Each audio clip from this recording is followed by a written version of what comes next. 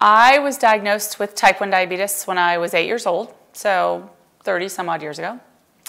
And for the most part, my story has always been that I felt it was really sort of the perfect age.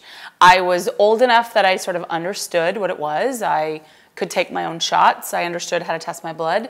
But I was young enough that I wasn't a teenager. I wasn't set in my ways. I wasn't disruptive.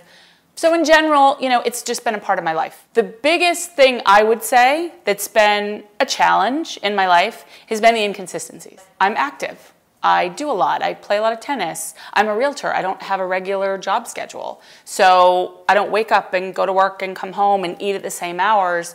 So that's not ideal for a diabetic. And I've made it work, but there's ups and there's downs. So as a diabetic, you get used to the ups and downs. You get used to, you test your blood, you take your insulin, you eat your meal. You're gonna go up, and then a little while later you're gonna come down. And if you plan it right, you don't go too low and you don't go too high. But life isn't perfect, and you do go too high and you do go too low.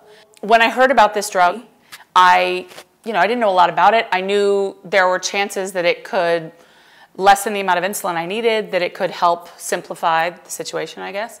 I heard you could lose weight, which obviously sounded good. So I thought I'd try it. I still to this day don't know if I was on the drug, but I know I was on the drug. So 2 days in, I started noticing, well, first of all, my blood sugars were low. So I had to start pulling off, right? Take less long-acting, take less short-acting, and eventually I started sort of settling and figuring it out. But what I started realizing maybe 5 or 6 days in was the standard, what I'm used to, of like a little up, a little low, a little up, wasn't happening. It was, I test my blood, I take my insulin, I eat, an hour later, I'm what I was an hour ago. An hour later, I'm still what I was an hour ago. That's what I started seeing, was like a straight line, something as a diabetic you're not used to. And we're not even told it's regular. You're told it's supposed to go up and it's supposed to go down and that's normal, but you just want to limit how high and how low it goes. So that's the challenge. You can go to here, but you don't want to go this high.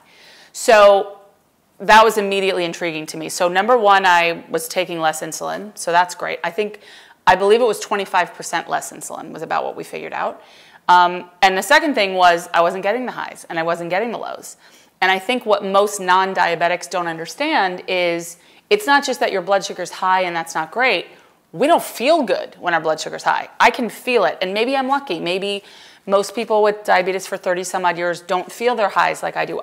I'm not sure, but I feel it. I used to feel it when I would hit about just over 200, 220 and up. I would just, my legs feel heavy and a headache starts to come and your mouth is dry. That was the first thing, is I now notice, I think I've gotten more used to a straight line. I don't go that high anymore. I now feel it at 180, which to me is kind of crazy, because 180 didn't feel that high to me. It's now kind of high. So when I get to 180, I can fix it. So the little bits I get are like this. It's not like this. So I know that the number one thing, at least in my mind, I assume in the medical world, is you're looking at A1Cs. You want to see that we're keeping it at a consistent level and that it's low enough, not too low. And my A1C did drop when I was on the study. It did drop. It didn't drop as much as I would have thought it would have. Based on everything I've been told through the years, I assume if I have a steady level and I don't have too many highs, too many lows, it's going to drop. It dropped. But for me, it was about how I felt. I didn't feel sick because I wasn't getting high. And, I think everybody knows what a low feels like. I always say to non-diabetics, imagine a day where you haven't eaten a lot and you exercised a lot and you just feel weak and your body is like telling you to eat. Well, my body just doesn't fix itself and yours does. That's the way I sort of describe it. I don't know if that's the medical way, but that's the way I say it.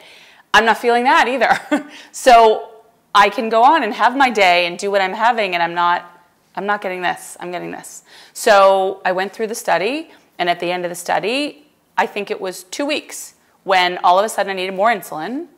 I started seeing the highs, I started seeing the lows, I wasn't feeling as good, and I went back to my doctor and said, I was on the study, on the drug, give me the drug.